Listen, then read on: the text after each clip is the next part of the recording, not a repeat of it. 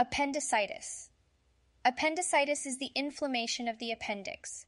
It is often caused by fecal matter trapping fluid and mucus in the appendix and resulting in inflammation.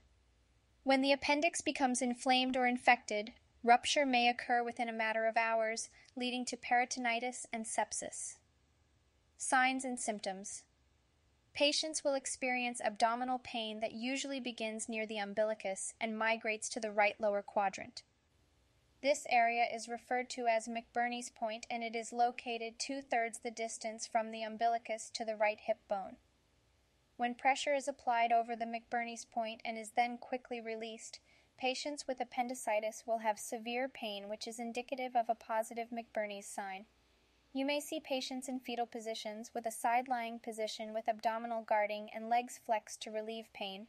Other signs include fever, nausea and vomiting, constipation or diarrhea, tachycardia, and tachypnea. Appendiceal rupture.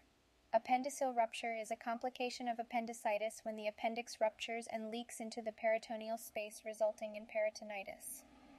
A classic sign of perforated appendix is a sudden relief of pain, followed by an increase of pain in the right abdomen with guarding. Other signs include progressive abdominal rigidity, distension, diminished bowel sounds, hypotension, restlessness, and irritability. Interventions. Interventions include NPO for bowel rest. Administer IV fluids to prevent dehydration and replete electrolytes as needed. Administer antibiotics and pain medications. Monitor for signs of a ruptured appendix and peritonitis, such as change in level of pain. Prepare patients for appendectomy or surgical removal of the appendix.